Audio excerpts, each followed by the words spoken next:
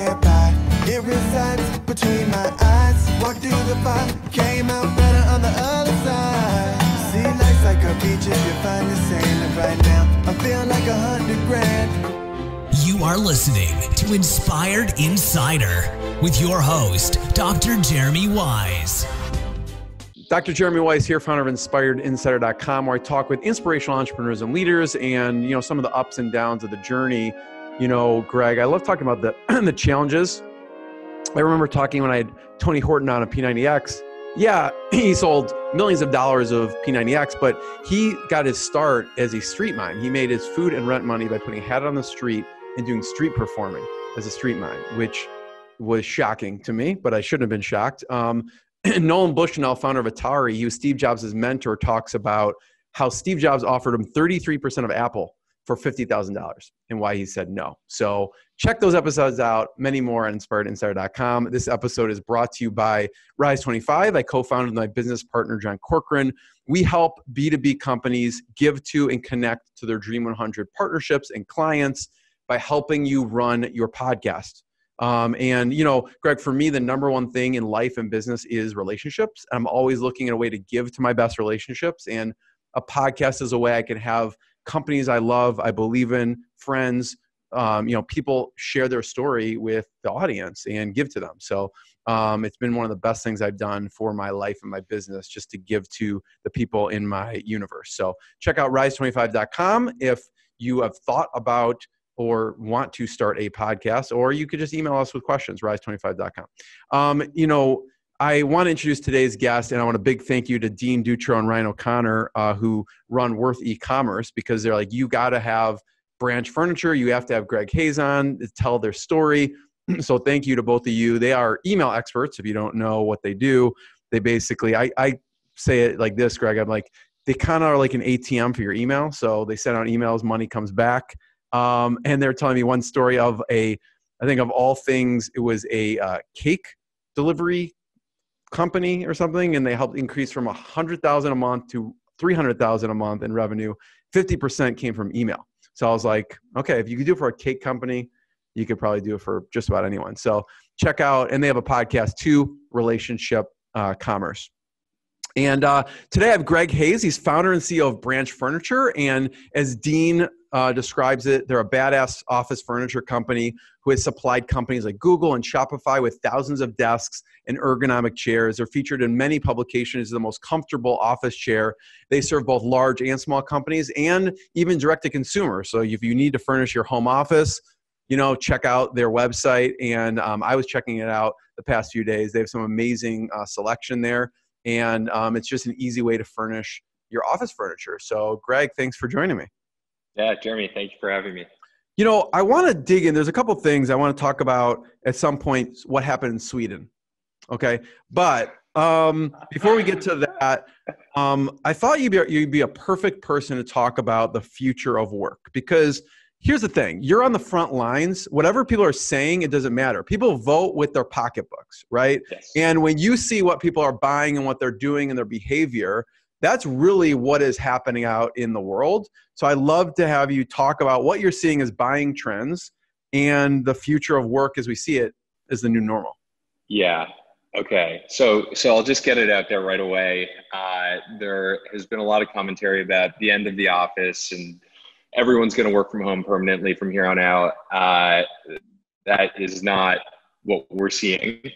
But work from home is going to be a big component of working going forward. Like that's just a fact now. We know that. And so in terms of what we're seeing with all of these white collar workers suddenly operating out of their living rooms or from their dining room tables, the first thing that we're seeing is everybody needs an ergonomic chair. And so we've seen that part of our business explode, actually to the point from kind of May onward where we couldn't even keep up with the demand that was coming in. So that's been great. And then the second thing that's a good problem to have. Yeah.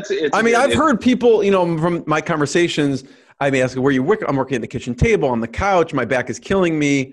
I have a background as a chiropractor, so I totally relate to them on many levels. Yeah. So, but people are just making do, and they're needing to find different solutions because it's just not working what's at home. Totally. And like where we are here in New York, my wife and I live in a small apartment in Manhattan, and like we've kind of been victims of not having room for additional furniture. And so we've got one branch ergonomic chair in our apartment, and so my wife typically takes that, and I'm typically the one on the couch or working from bed. And so I literally feel the pain. And then really the other thing that we're starting to see more and more of is people start to realize that they're probably not going back to the office in the traditional sense for the next at least 6 months, maybe even year. We're starting to see a lot of sales of desks, specifically standing desks. And again, this is not just us. This is a macro trend.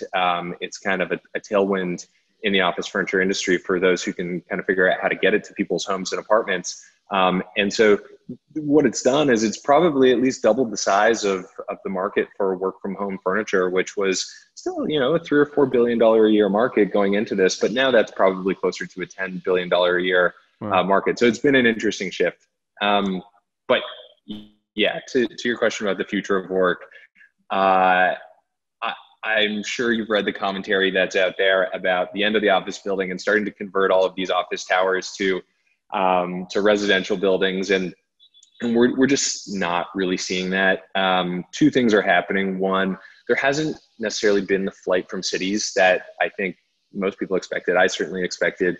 Some cities have been hit harder than others. San Francisco and New York City have probably seen a little bit more of a flight, but you look at cities like Dallas and Atlanta and Houston, and you've actually got an increasing population in the cities throughout COVID. So we don't think that there's going to be this exodus to the suburbs. And then the other thing that we're seeing is leases are starting to be signed again for office space. And we're starting to see companies purchase furniture for 6-12 months out from now. They're making those decisions now, knowing that they're going to be back in the office. So we're going to end up in a world where companies realize that people can work from home and be productive, and they're going to allow them to do that a few days a week, maybe, or a week on, a week off. And otherwise there'll be a home base at the office. So you're seeing, when people are saying it's the end of the office type of thing, you're still seeing the trend of people buying, building out, or, starting to plan for going back.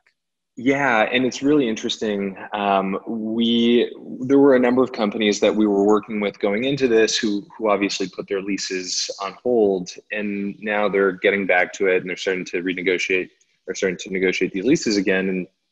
And so part of what we do is we do the planning of the office space for companies before they purchase the furniture. And we had expected these companies to come back and say, okay, change of plans. We're going to really spread things out. But the approach that they're taking is, look, the world is going to go back to normal at some point. We're signing a 5 or a 10-year lease. We're not going to outfit the office in a way that works for the next year and then have an office that doesn't work well for us for the next 4 or 9 years. And so these companies are, from what we're seeing, still planning to build out offices just like they had been before. And so they'll have a different work schedule. They'll have an alternating day or alternating week work schedule until there's a vaccine in place. But ultimately, they seem to be planning to go back to kind of business as usual in the office, which is really interesting. Does it seem to be almost better for you in that sense? Because all these people have to outfit their homes because they're going to have to work out of their homes, even if they go back to the office. Yeah, it's been, it's weird to get a boon to your business from a pandemic, but we've certainly had a boon to our business. We can talk about this a little bit, but we didn't even have a consumer facing business before April. We were strictly focused on enterprise businesses. And now we've got 2 markets to sell into. And beyond that, now the average office worker who needs 1 ergonomic chair or one desk, historically, now they need 2. And so in a weird way, the size of the market for what we do has almost doubled overnight. Yeah. I could see it even tripling, because for me, like if someone has an office and they have a home and they realize, I don't want to work from home because I can't get anything done, especially if you have kids, they're running in. So I have a separate office that I got closer to my home outside in the other office. So I have to outfit this office and my home, which I'll be working more out of. So I could see it actually, there have 3 workspaces. I don't know if Yeah, you've seen that. we haven't seen that yet, but there is a lot of talk in the commercial real estate industry right now about suburban satellite offices. And so you may see in places like, using New York City as an example, in places like Connecticut and New Jersey and Long Island, where you historically have pretty high vacancy rates in the commercial buildings there, you may see those vacancy rates really drop, and these companies that are headquartered in Manhattan take little satellite offices. And so, yeah, you potentially end up in a world where there are 3 desks and 3 chairs for every 1 employee, which is wild. How is the shift to direct to consumer? Is it a natural shift where they find out about you from their company? Like, okay, well, this is the company we're dealing with, or how are you getting in front of the consumer? Yeah, so I would say that there was one enormous shift and then a number of very small iterative shifts that followed it as we kind of learned what we were supposed to be doing. To be clear, we had never intended on being a direct-to-consumer business. We were strictly focused on enterprise business. If anything, we did not want to deal with consumers. With our traditional business, we would have an order come in from a consumer. It's 1% of the value of a typical order that we were dealing with, and it takes almost as much effort. And so, and then, the pandemic hits and our enterprise-facing traditional business pretty much goes away. And so we had to shift. And for us, that meant completely changing the way that we did everything, changing the way that our warehouse operates and how those employees were trained, changing the way that we ship things, changing the way that we handle things like white glove delivery, changing the way that we market. And so marketing it went from a very hands-on approach where our salespeople were in touch directly with businesses, or were developing relationships with architects and with landlords and with commercial real estate brokers, to a world where it was all about, PR and advertising on Facebook and Google, and finding affiliate opportunities, things that we had spent almost no time or energy on going into this, suddenly became very important to our business. So we had to learn very quickly, and that's where a million little shifts came in. And so from the time that we started that process in April until now in August, we actually look like a completely different company. If you would have popped your head in to our office in April, and if you sat in on a Zoom meeting today, you wouldn't even know that you were dealing with the same company. And so we've learned a lot. We've seen a lot of progress. And it's been just from like a business case study experience. It's been a really, really interesting ride for the last 6 months. Yeah, I could see how the workflow would totally change. You get a call from Google, we need hundreds of desks. It's just way more efficient. Okay, boom, send it to one location. Then you have someone in, wherever, New Jersey, like, I need this one chair. Yeah. Totally different workflow. And we had to learn things about consumers. Like our business, a part of what we did for enterprises to make things easy was, there's one price and it includes everything. And that includes delivery and assembly and cleanup of everything. And so, we're entering this direct to consumer world, and we're thinking, well, is that what we need to provide to consumers too? Is that what they expect?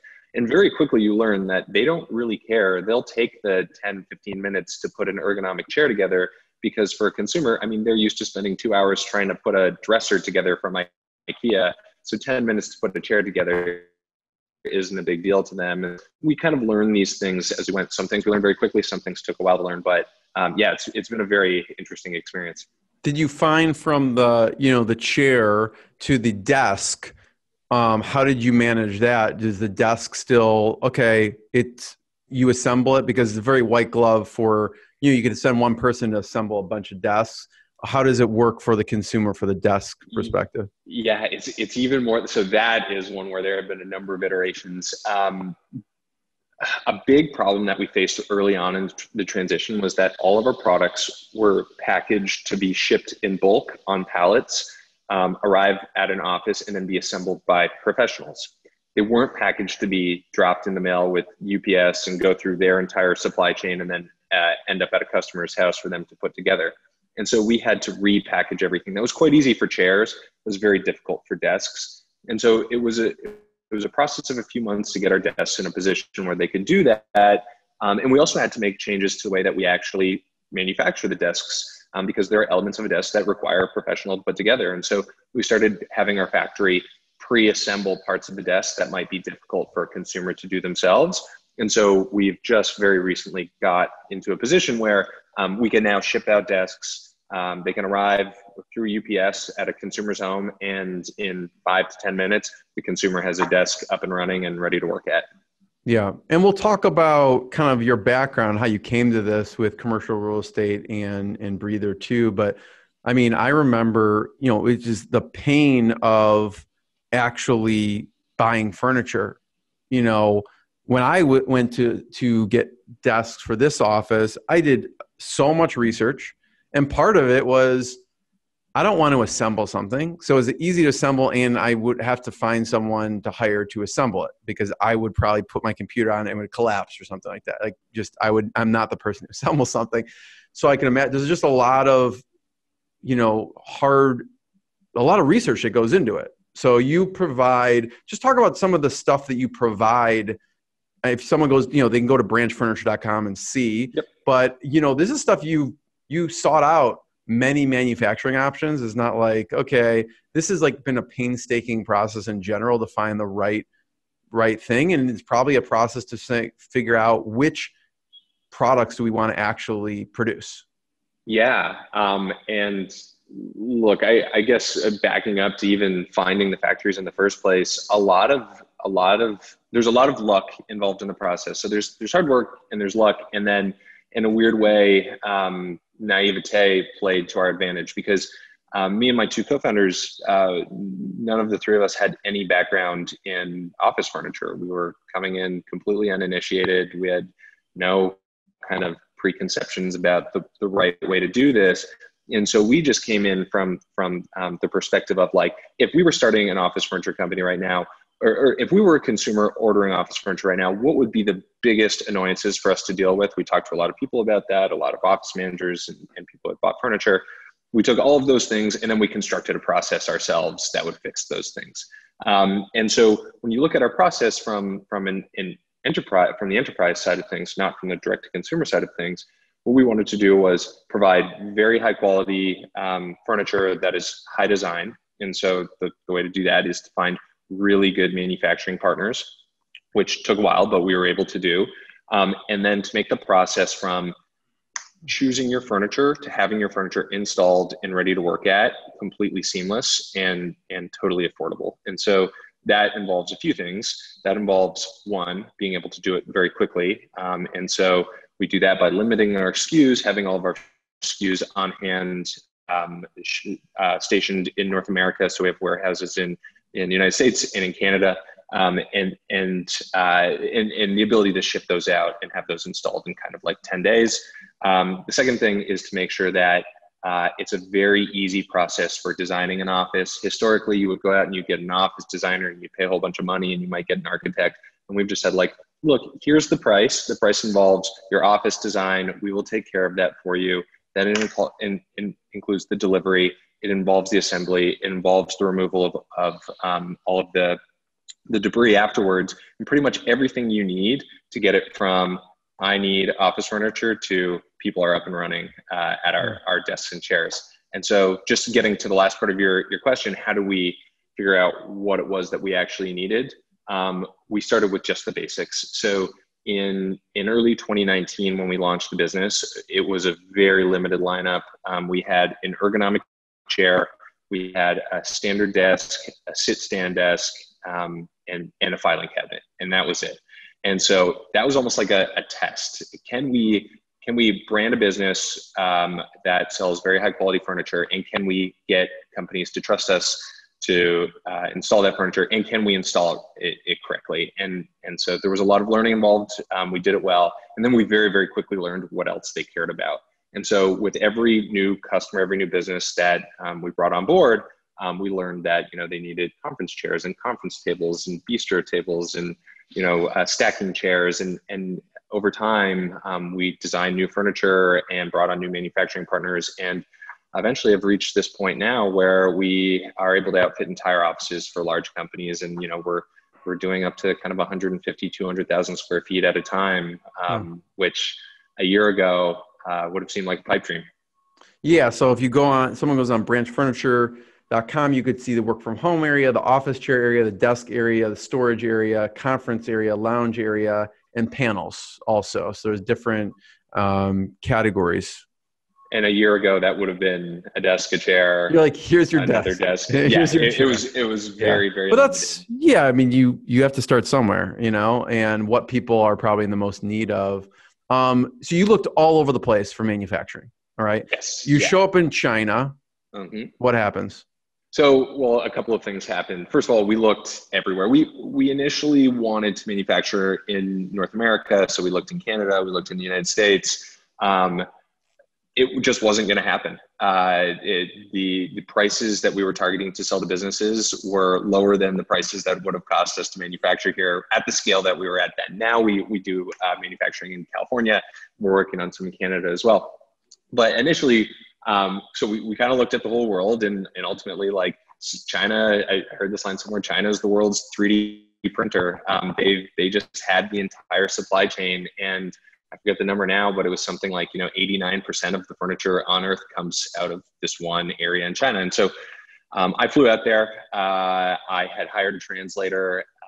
We had almost no money to work with. So we did this kind of on the cheap, and it was like, I had found a bunch of factories that I wanted to go visit. The translator took me around all these factories. They were all terrible. And so ultimately we went to this trade show. They were terrible. They were terrible. And while we were at this trade show, the translator mentioned, she had forgot to tell me this previously, but she mentioned that one time a government representative from a Middle Eastern country had hired her to be a translator, and because he needed to outfit an entire government ministry building with very high-end furniture. And so she knew about this factory and she could take me there. And so like, okay, let's go see this factory. And I walked in, and it was just like immediately, okay, this is it. This is incredibly high quality. This is American quality manufacturing. And so I just kind of pretended that we were bigger than we were, and hammered out a contract with them to get them to start building our designs. And then kind of a couple of months after that, we were in market in New York, knocking on doors, selling furniture. But it was a wild process that, when I mentioned earlier that luck is involved, that's one of those moments where, like, if my translator doesn't mention that she had been to this factory one time 5 years ago. If you have a different translator. If I have a different translator, then we don't make the connection with this incredible factory that's allowing us to produce really high-end furniture. Yeah. So I want to go back to Sweden in a second, but keep going in this journey. So you now have to sell. You just signed this contract. Yeah. And what do you do first? Oh, so it was a mess. We had no idea what we were doing. So the first thing we did was we negotiated for a showroom in Manhattan near Madison Square Park, which we couldn't afford, but we were like, oh, how are we going to sell, furniture? Sorry, I've got a... We know we're in New York City. So it was like, well, how are we going to sell furniture? An average furniture deal is going to be, could be $100,000. We didn't even know. It's like buying a car. You're not going to buy a car without going to a showroom. We need a showroom. And so, we take the showroom, we have some samples of our furniture flown in, and we just start reaching out to people, like cold reaching out to people, reaching out to real estate brokers, reaching out to businesses that are growing on LinkedIn. And of course, everyone ignores us. But luckily, a couple of businesses, they come in and they see the furniture, and they had been to competitor showrooms in the area and had seen comparable quality furniture that was priced at 2 to 3 times the price that ours was, and they were willing to take a risk on us. And so then suddenly we had a new problem on our hand, which was we had no idea how to actually execute on the operational side of the business. And so suddenly we're learning about, having to deal with unions to install furniture in a building, and booking freight elevators, and the big thing that we didn't know about was how slow things can be getting from our factories to our warehouse. And so, we ended up in some situations where we had companies who we had already signed contracts with, telling us that they needed the furniture in 3 weeks, but the furniture wasn't going to be in our warehouse for 5 weeks. And frankly, we got really lucky, and we had some construction delays kind of go our way, and everything ended up going smoothly. Customers had a good experience, and then they started telling their friends about us, and things started to grow organically. But it was, I will say, in the early days, when we didn't know how to sell and we didn't know how to execute on operations, it was touch and go. But again, there's some luck that plays into it. There's a lot of nuances there. When you say freight elevator booking and union, I'd be like, okay, I give up. It's just too much. All the little things you don't think about. Yeah. Or even things like, you've got a delivery scheduled to a building, and then the freight partner that you're working with for the last mile delivery informs you that, oh, actually, we're not open on Mondays, and everything else is scheduled for the Monday. And, you get into this negotiation, you need to open for this Monday. And so just things that, you build a business plan and you build a financial model, and everything looks like, why is nobody doing this? This is such an enormous opportunity. We're going to print all of this money. And then you get into it and it's like, oh, it's really, really hard to run a business. But you learn that quickly. We'll talk about starting it and how did you have the capital and everything like that. But what happened in Sweden? Yeah, so that's funny. I'm trying to think of where you might have heard that or read that. So I'll back up even a little bit. I just talked to your wife. No, I'm just kidding. So I'll back up even a little bit before that. I had always wanted to start a business. I always knew that I would start a business. And so my career had been pretty institutional for the first 5 years. I was at a big fund. And then my older brother, who is a Silicon Valley entrepreneur, gave me the advice, knowing that I wanted to start a business, that I should go work for a startup and learn what that's like. So I went to work for a startup here in New York called Breather. And so my wife at the time, girlfriend and then fiance, was aware that I had these entrepreneurial aspirations. And so in the summer of, in late 2017, we got engaged. And then in the summer of 2018, when I was really getting going with this idea privately, we were on vacation in Sweden. We were planning a wedding. We had no money. And I broke it to my fiance that I thought that it was time to quit my job and start this business in the furniture industry, which I had no background in at that time, had no co-founder for. And to her credit, she immediately said, look, you've always wanted to start a business. I know the timing is not great, but if you've got the idea and if you think it's solid, we'll make it work. I'll cover, we'll do what it takes to cover our lifestyle. And so she gave me the thumbs up. And we got back from that trip and I went in and left my job, and a month later was getting started on this. So yeah, I have to give her all the credit in the world. She's been incredibly supportive. Talk about, what you were seeing at Breather, because the idea didn't come out of completely left field. Totally. So there were kind of two inspirations for this. The first was that before I went to Breather, I had actually been interviewing at this private equity fund in New York, where the partners in the fund had launched the fund and started fundraising at the beginning of the 2008, 2009 recession. And so they couldn't fundraise. One of them had a background in architecture, and they started a furniture company. And they actually ended up building that into a fairly sizable furniture company that they then just owned and ran on the side. And it's a multi-million-dollar business for them. And so that kind of was the first time where a light bulb went off and I was like, wow, there's a lot of money in furniture. I never really, think about it. But then the second thing was that, so I went to work at Breather, and so I was in the real estate group there. And Breather was fairly large. By the time I left, Breather was 250 employees. It was really growing incredibly quickly. And so we were, from the time I started there till the time I left, we went from 200 breather spaces to 500 breather spaces. You can imagine how much furniture was being procured for that. And so there was an entire design and procurement team. And it was just interesting to see, they wanted to work with Herman Miller and they wanted to work with Knoll and Steelcase and Kimball and these really incredible brands. But the price point just didn't make sense. You couldn't underwrite the spaces if you were paying full price for this furniture. And so they were buying furniture from sometimes IKEA, furniture off of Amazon, Wayfair, and ultimately started producing their own furniture overseas.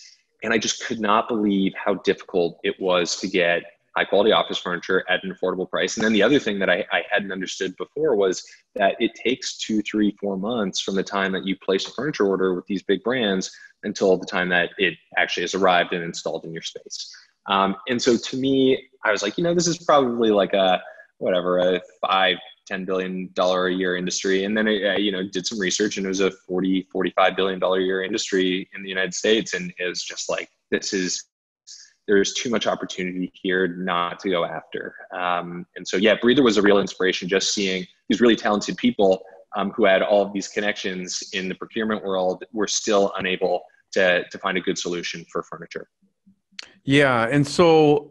And you were also in commercial real estate that also, plays a role too, right? Yeah. Well, that one's interesting because, so I had spent the first 5 years of my career in traditional fund commercial real estate. And that was just more of an interest thing, where the portfolio that I was managing was quite a high-end portfolio. And so you had a lot of hedge funds and banks and law firms, companies like that moving into the portfolio, and you'd have conversations with these companies, and you'd find out that they were paying, they're paying $70 or $80 a square foot for their real estate, and then they're paying this additional, $50 to $60 a square foot up front just for their office furniture. And I just could not believe that they were paying that much money just for the stuff that people were sitting in. And even I found out toward the end of my time at the fund that the chair that I had been sitting in every day, which I'd never thought twice about,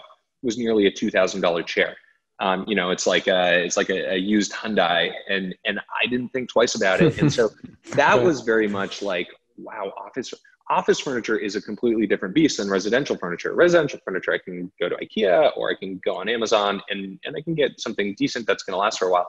Office furniture, if I want something good, I'm paying thousands and thousands of dollars for that thing. And so that was the very first little inkling that there might be something there. But I wouldn't say that an idea took hold then. Yeah. So you and your wife, Greg, have this conversation, or at the time, fiance. And funding wise, do you go to your brother and go, hey, brother, because you were talking about real physical goods that, you need to produce. This isn't, although if you're producing software, you still need talent and work, but these are, this is physical stuff. Yeah. So, no, I did not go to my brother. My brother has been an incredible intellectual support, emotional support. He just kind of always knows what to do, but I did not want to be the guy who went and asked his successful brother for money to start his thing. So no, didn't do that. So me and my co-founders, we started kind of knocking on the doors of the who's who of New York City early stage angel investors. And as you hear the story from kind of everyone who's at that stage, it's very rare that you have an idea that people are just like, that's a $10 million idea. I'm going to write you a check at a great valuation. But so we probably talked with a couple of dozen people, and everyone kind of been hot. No one wants to be the first check.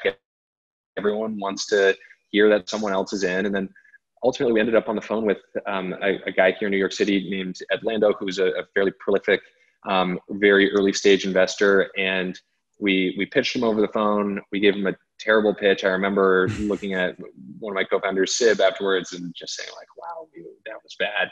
What was bad about it? It was just one of those days. The words weren't flowing. We weren't properly articulating the value proposition. But he saw through that, I guess. He got it. And he emailed us the next day and he said, look, I think you've got something here. And even if you don't have something here, I think that the two of you that he had talked to can figure something else out. So I'm in. This is kind of the value that I'm in at. Take it or leave it. And we took it. And then once we had him on board, life got a lot easier. So we had a little bit of friends and family money, but we started to see other people, other angel investors in New York, particularly those with a real estate background who understood the problem, saying, okay, this is interesting. There's a big opportunity here. This is a big market. Yeah, we're in. And it was kind of, $25,000 to $50,000 at a time. We even took a $5,000 check from someone who we thought could be valuable in other ways other than the money. And so, yeah, we just kind of like built it up over the course of a few months. We ultimately raised $300,000 from angel investors, and that was what got us off the ground. And with that money, we were able to prove that the product was a great product, that we could sell it, that we could deliver and install it, that our customers were really, really happy. And then we took that, call it a 3 or 4 month case study, and we went out to the actual venture, kind of more traditional venture market for a seed round, and pretty quickly raised just over $2 million from some traditional VCs. Yeah, because anyone who's in e-commerce knows, well, the more successful you get, it means you need to buy more inventory. So you always need capital, even if you're growing a lot, even more so, right? It's true. It's true. We have been, so, I don't know if you've read Shoe Dog, but this is one of my favorite books. I love that book. It's entrepreneurial therapy, I think. It is. Yeah. And it was kind of Phil Knight's big issue. He kept running into, he couldn't buy more inventory because he was growing too quickly and the bank didn't trust him. And so I had read that book, and me and Sid and Verity, my two co-founders, the three of us all have the exact same attitude to building a business, which is we're not going to be those founders who go out and we raise a stupid amount of money just because we can. We want to be the founders who raise a responsible amount of money and we build this business efficiently. And so we have probably sacrificed a little bit of pace of growth. I mean, we've still had a very healthy pace of growth, but we probably sacrificed a little bit of that. And we've been very focused on early profitability, on running the business efficiently, on not overhiring, stretching ourselves and our team until we really need to add another person. And so just like adding all of those things up, we've left ourselves in a position where we've always had money to fund our inventory requirements. And also like we're operating in an industry that has enormous margins. And so we're saving our clients a lot of money by cutting into those margins, but there's still a healthy margin left for us at the end of the day to reinvest back into the business. And so, again, like, all of these things that you don't know going into it, but sometimes play in your favor and sometimes don't. The nature of the furniture industry has played into our favor a little bit in that sense. As much as it's expensive to build our inventory, as long as we can continue to sell it at the pace that we are, we're likely in pretty good shape. Greg, when was a point where you were especially, not we've made it, but we've got one of those customers that you're like, wow, now we're at a point like we're attracting these caliber of clients? And not yet. I never feel comfortable. And so there was one earlier this year where it was the first time we had kind of like approaching $1 million single transaction. And so with that deal, there was a sense in the company of like, okay, this was the hump that we needed to get over in order to attract more companies like this. But I've never felt that way. Like even when we did that deal, it was like, okay, that's done. Now what's next? And so I don't think it's possible for me to say that, we've had that yet. I don't know if I'll ever think that we get there.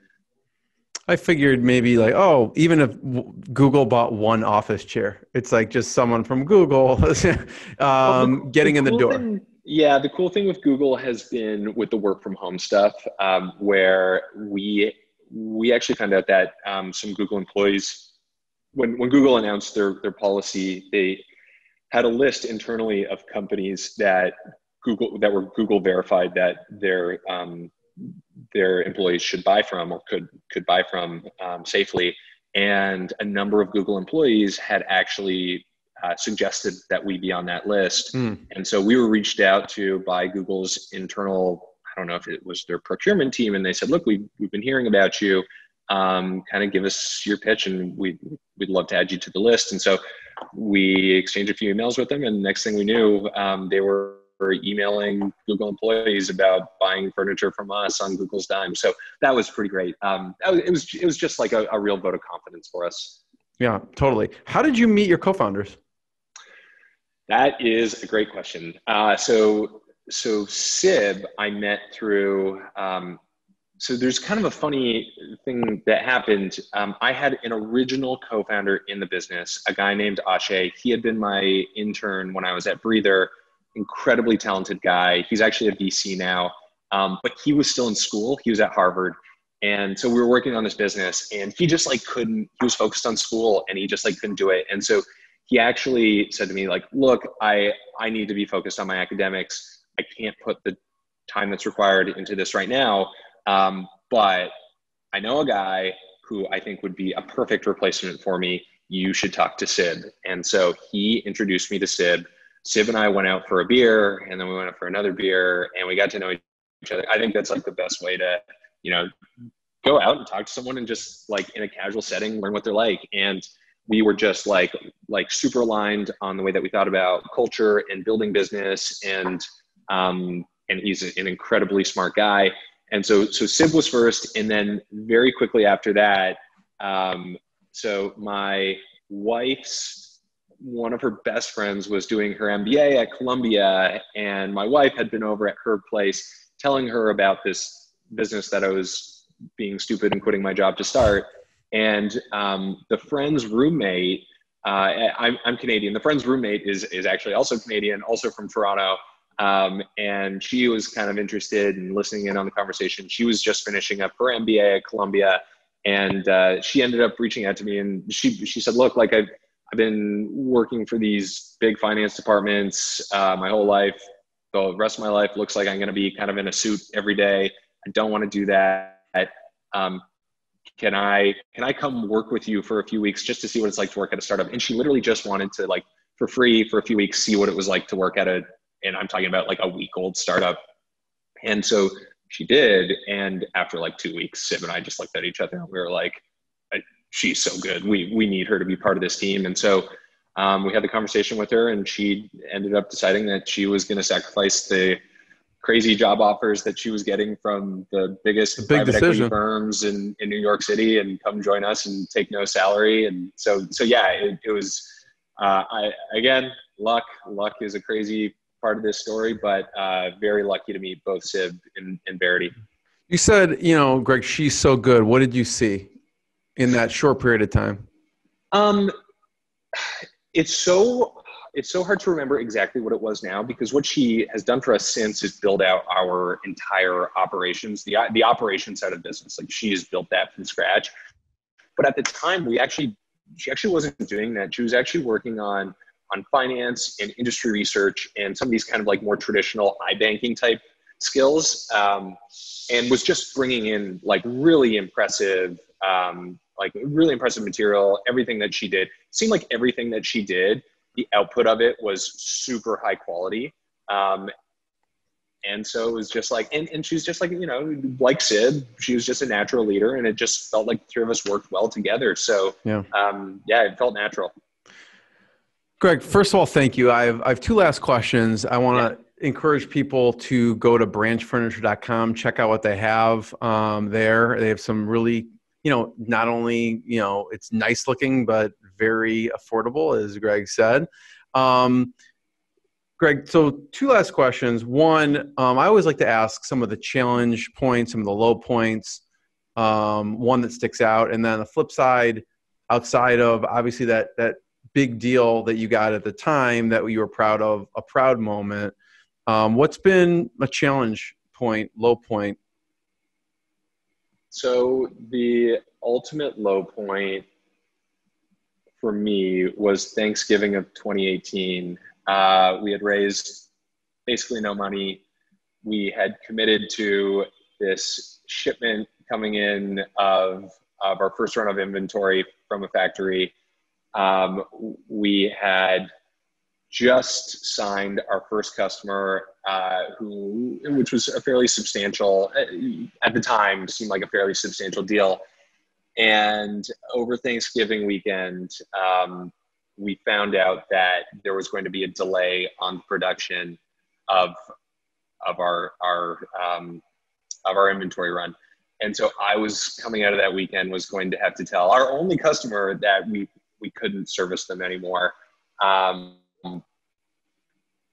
I thought that I knew what stress was from my career. You don't know what stress is until you're in a situation where you've left your job and you're a month and a half into starting a company and you're already about to fail. And never mind that, convince two other people that they should not move forward with their careers to join you in something that is now going to be a failure. And so I had an actual physical manifestation of that stress. I couldn't move my neck for about a week. I couldn't even drive. I was stuck like this. So that was, to me, the low point. And look, there have been stressful moments since, but you kind of learn to compartmentalize them and deal with them. And frankly, you just have to take an attitude of I'm going to figure this out. There's no option but to fix this and figure this out. And that's actually what we ended up doing with that situation. We were able to find another shipping company who could get it from the factory earlier. We shipped it to the West Coast instead of into the port of New York, shipped it to LA, put it on a train from LA to New Jersey, and we got it there in time. So, you just kind of figure these things out. And then, sorry, what was the second part of the question? Yeah. So that's amazing. I remember I had one of the founders of Yes to Carrots, and I think they got a order from Walgreens or something, and they couldn't ship it. So they paid to put it on a plane or something. That they lost money on it, but they just figured out a way to get it to them. You do all sorts of crazy stuff. Another one of our first customers was in Chicago, and so we didn't have our logistics figured out yet. We had hired a local company in Chicago to install the stuff, and I was actually on a trip fundraising, and I was about to walk into a VC's office, and my phone rings, and it's this assembly guy, and he's like, "Can't figure out how to put all of this furniture. We can't figure out how to put all of this furniture together for this company." And so I'm like, FaceTime me, and he FaceTimes me, and I see that the warehouse had sent them all of the wrong stuff. And so I walked into the meeting, pitched the VC, went straight to the airport, hopped on a flight to New York, rented a car, went to our warehouse, packed up all of the right stuff that we needed into a series of hockey bags and things like that, drove to the airport, bought a ticket and the ability to travel with freight to Chicago, and didn't sleep, arrived at 6 a.m. at the building and was in there assembling the stuff myself. Wow. And then, of course, the CEO of the company walks in and he's like, "Who are you?" And I kind of explained the situation to him. And he was like, "Do you happen to be raising money right now?" And I was like, "Yeah, actually we are." And he was like, "I will write you a check right now. Wow. If you are willing to take this, if you're willing to do this to make it right, like this is the type of company that I want to be a part of." So, there are a million stories like that from the early days that we don't, knock on wood, we don't experience anymore. But like, that's part of the journey, I think. Yeah. Thanks for sharing that. That's amazing. The last question goes, just a proud moment for you in this journey. Yeah. Okay. So for me, it's all about the team and the culture that we built here. You hear all of these crazy stories about startups and toxic cultures and things like that. And so for me, the proudest moments, I would say, are not about like a specific business success, a specific deal that we've done. It's things like when the pandemic hit and we lost almost all of our enterprise business, and it looked like, if we can't figure this out, it could be lights out, like it has been for a lot of businesses. And the team just said, "You know what, we're going to get through this." We had a big 2-hour meeting. We talked through. We were really transparent with the team. We said, "This is the situation. This is the financial situation. This is what's happened to our pipeline. We think that we can save the business by doing this transition to direct consumer. We have no idea how to do that, but we're all going to work together and we're going to get it done." And every single person on the team was like, "We're going to get it done." And through the back half of March into late April, early May, everyone worked 7 days a week. No one complained. No one asked for more money or time off or anything. Everyone just said, like, "We're going to get this done. We're going to make it work." And we did. And so that is easily, just seeing the team work like that is the thing that I'm the most proud of. Greg, I want to be the first one to thank you. Everyone check out BranchFurniture.com, and thank you. Thank you, Jeremy. What I got, you can't buy. It resides between my eyes. Walked through the fire, came out better on the other side. See, life's like a beach if you find the sand. And right now, I'm feeling like $100 grand.